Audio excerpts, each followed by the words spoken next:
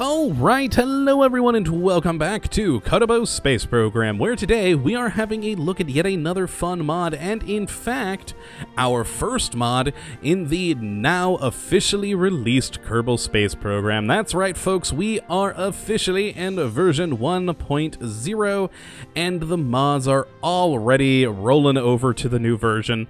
And this one that we are going to have a gander at today is the USI Life Support mod being made by Rover Dude, and you gotta love Rover Dude. He has made just so many wonderful mods in the past for this game that when I saw this pop up on the forums as a new mod and for the new version of Kerbal Space Program, I had to take a look at it because, well, given his track record, you can bet it's probably going to be a good one. And, well, as the name probably will suggest to you, it is a life support mod, and it's meant to sort of be a middle ground between the two existing major life support mods that we already have. Now, a while back, we had a gander at the Snacks life support mod, which is sort of the easy end of the spectrum of the life support mods. You know, you just have one resource. When they run out of snacks, they just get, if I remember correctly, it's been a while since I've looked at it, once they run out of snacks, they just kind of get sluggish, don't do things quite as well. And then on the exact opposite end of the difficulty spectrum, you have TAC life support with multiple different resources, all sorts of bad things that can happen. And the USI life support mod is meant to be a middle ground between the two, and made to really fit in with the existing USI mods, such as the modular colonization systems that Rover Dude has made in the past. So let's first off take a look at the just 3 parts that get added into the game by this new USI life support mod, and then we'll talk a bit more about how it works and what you do with it. So if we just grab a random capsule and head to the utilities tab, we will find 3 new life support tanks, which are what provide you the precious supplies that your Kerbals need. So very similarly to the Snacks life support mod, we only do have one resource, and that is supplies. Unless you want things to be a little bit more difficult, and then you technically have 2 resources. We'll get onto that in a minute. But yes, for right now, what your Kerbals need to survive and, you know, keep on doing their work is just generic supplies. And the tanks come in 3 different size varieties. The 1.25 meter tank, which holds 500 supplies, which of course, like any tank, you can adjust to your needs. We then have the 2.5 meter tank, which has 4,500 supplies and is, well, bigger. And then finally the 3.75, which holds a whopping 15,000 supplies, enough to keep your Kerbals fed for a very, very long time. And now these parts on their own aren't too impressive model-wise. They just look like any of the fuel tanks that we could grab from up here, but I do like the texture. Like with many of the Rover Dude mods, you get this nice detail on the texturing of, you know, nice little warnings and barcodes, or, well, I guess IDs rather, and different information, and of course, I love this acronym. So they are supplies, but technically they're Nutritional Organic Meal Substitute, or NOMS, and that just makes me laugh. I love it. And yes, that is, well, those are the parts that get added in. And if you just kind of want to roll with a basic life support of your Kerbals needing food, this is all you need.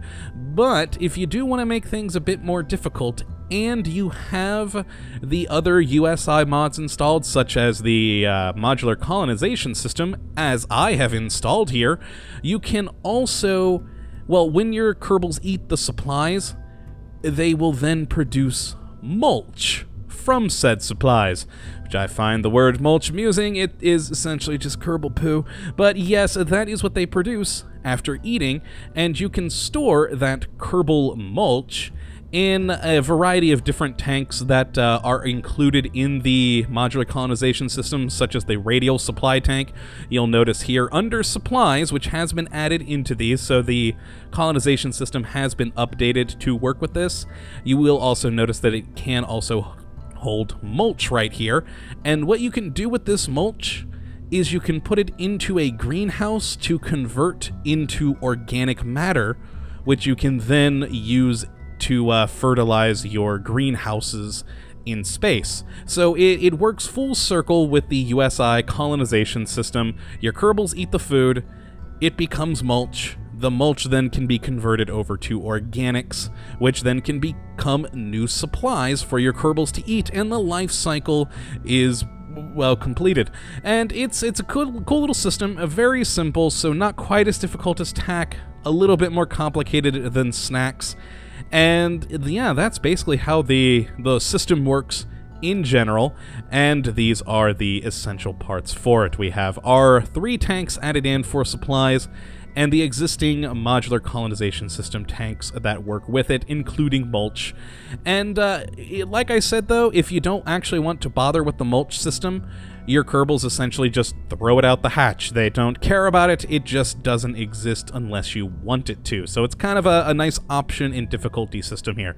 But let's exit out of here. Yes, don't save that. And I have in orbit 3 ships so that we can talk a little bit more about the whole system and how it essentially works. So if we go to the tracking station, and first over to supply test 1, where I have, I believe, either Bob or Bill, one of those guys, sitting up here nice and happy with his glorious snacks, and he, in supply test right here, has roughly 1 year, 37 days, and 5 hours worth of food, because I popped him up in here with just that singular 1.25 meter tank of 500 supplies. So these supplies will last you quite a long time. So even just one of these 1.25 meter tanks will last your Kerbals, multiple Kerbals, for a while.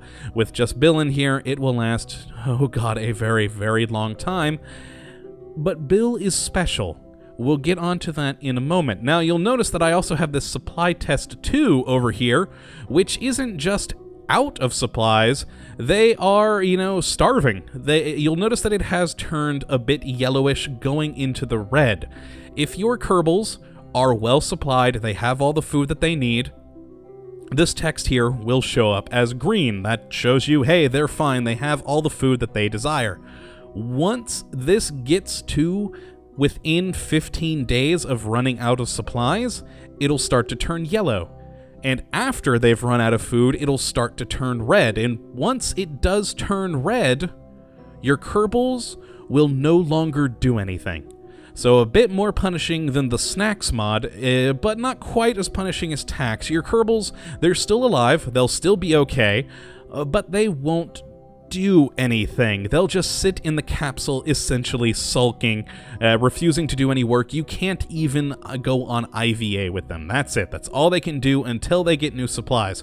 So if we actually, I could possibly do this from the map here. I always prefer to go back to the, oh, nope, oh god, here we go, switch to, there we are, we're fine. I always prefer to go back to the tracking station, because sometimes that doesn't work for me, but hey, we are in the new version, so we should be good. And we have Aldi Kerbin here, and she, as you can see, 0 supplies, is in dire straits. Currently, we can do things with her, we can have her EVA, and that is perfectly fine. She can go out, can board the ship, but if we just warp us to about negative 15 days, or well, actually, whenever this just turns red, we will then be able to see that she will refuse to do anything at all. Okay, we need to start going a bit more. Oh boy, we can't go past that speed.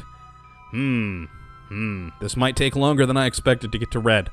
But, yes, once this does hit red, they won't do anything. They won't do EVAs, they won't do crew reports, they'll just sulk in their capsule until they get their supplies. Now, I said earlier that Bill was different, and that's because any of the orange jumpsuit crew, so your Bill, your Bob, your Jebediah, and now your Val, the new female character in version 1, these guys with the orange jumpsuit suits, they're the elite, they're the special Kerbals. They are not actually affected by hunger. They will still eat supplies, but once the supplies run out, they're not affected by it, so they can still continue working. And I kind of like that, because that gives you 4 Kerbals who can sort of push through to help get new supplies to your other Kerbals, whereas all the lower trained crewmen, they will just be sitting there in agony going, oh god, we need food. So I do like that they have that little inclusion of the elite Kerbals. And I'm trying to stall for time for this to get red, but maybe I should have put this out at a higher altitude. That is actually a good plan. Let's go down. I, of course, have installed HyperEdit, as I always do for these mod reviews, so I can, you know, fix things if I mess anything up. So let's put him at, yeah, about there. That should allow us to go at a faster warp. So let's go up, and up, and up. And up. Oh, no, we can't go any faster than this, but we're going at a pretty good clip here. So we're now at -4 days without food, and it's still in the orange. I'm waiting for this to go into the red. Oh, come on. Keep it going. I'm thinking, considering it was the 15 days out from 0, it starts to turn orange. I'm thinking that once we hit 15 days without food, it'll turn red, but we'll find out in a moment. We're on 14 and 15. There we go. Aldi Kerbin refuses to work. We get that lovely little bit of information. And yeah, you'll notice the EVA button is grayed out. We cannot click it. See, there we go. Tourists may not disembark the vessel. Aldi has gone from a normal astronaut to, now that she's so hungry, she's technically a tourist. She's just sitting in the capsule now and will do no work until she gets properly fed. And that, I like that system. I do like it. So your Kerbals don't die. They just become useless until you get them some new food. Now, let's go back to the map and go to our mulch test over here to take a look at what I was talking to you about, you know, if you do want a little bit more difficulty out of this, oh boy, let's fast forward a bit until we're in the sun. So yeah, if you do want a little bit more difficulty, and not just supplies, but you also want to deal with the, shall we say, back end of the supply chain, where your Kerbals have eaten their food, and the byproducts thereof. So we have this little crappy station here with a Pioneer module from the Universal... the UKS. So it's the orbital version of the modular colonization system. And you can see on here we've got a lot of machinery, we've got a lot of electrical charge, but we have 0 organics, and we are going to make those organics. Now, I've got a little crew of people in here, and they have gone through, while we've been doing this video, they have eaten actually less than I expected, so about 127 supplies of their overall. And they have produced, oh, mulch. I have actually run out of mulch space. I forgot to deploy this. There we go. Now we have plenty of space for more mulch. But yeah, at the moment we have 23 mulch. And, well, we have electrical charge, we have machinery, and we have mulch. So if we start this greenhouse, it should start to produce organics. Now let's see if we can go into, oh, nope, not that button, this button here, and we should start to see a little bit better of a gain here. So the recyclables amount is going up. Organics, not, oh, it does not appear that we are producing any. We are producing 8.82 mulch. So I'm wondering if perhaps we need to get it to a specific amount of mulch before we can do anything here, but we should actually be producing organics, unless I've done something horribly wrong, which always is a possibility with me. I'm not the greatest at this. But yes, just to quickly go through, the Kerbonauts should have about 75% efficiency with turning your mulch into organics. The old C3 Pioneer module, which we have here, should be at about 50% efficiency, and the eventual oh god, no, what is it? The soon-to-be released, hopefully, Mark IV modules for the modular colonization system should be at a 90% efficiency, I believe. Let me look over at my other monitor here real quick. Yes, they should be at 90% efficiency off-world and 100% efficiency on the surface. And yeah, once you have what you need, you should be producing organics I have a feeling I've just done something wrong here, but yes, your mulch should be able to be converted into organics if you do it correctly. Maybe read up more on the forum thread, and also keep in mind, this is still in alpha at the moment, so there may also be a few bugs. I could have sworn this is everything we needed, but I could be wrong. But yes, that is, well, what we need here from the USI Life Support system. It's a cool little thing. I really enjoy it. I like that it works in quite nicely with the modular colonization system. I like that it's a middle ground between snacks and tack, because I gotta admit, I'm not a huge fan of tack life support, purely because it's too much. It's too much for me. But snacks, even I'll admit that snacks was a bit too easy. So I like this USI Life Support. It's a very good middle ground between the two. You have your supplies, you have the waste product of mulch, which you can then produce, if you do it correctly, of course, into organics, which can then be made into new supplies down the road. And it's good. I really like the system, how it works in total, and it's a very good start. I cannot wait to see how this progresses through alpha. And of course, at this moment, it is one of the few version 1.0 Kerbal Space Program mods that we have out there, and I love that it's not just a conversion of an existing one, it is a newly released mod that we can hopefully all enjoy. But yeah, that is going to be it for this episode. I hope you all have enjoyed, and of course, that you go and download this mod to try it out for yourself. As usual, links in the description. Oh, yes, one point about installing this mod. It doesn't say anywhere on the mod forum post that you also need Module Manager, but you do. If you don't install Module Manager, none of this will work. So get yourself Module Manager as well, along with the USI Life Support, and you will be good to go. Give it a try. I hope you all enjoy it, and of course that you have enjoyed this episode, and that you come back for the next when hopefully we'll be looking at yet another fun mod. But until then, thank you for watching, my friends, and as always, have a good one.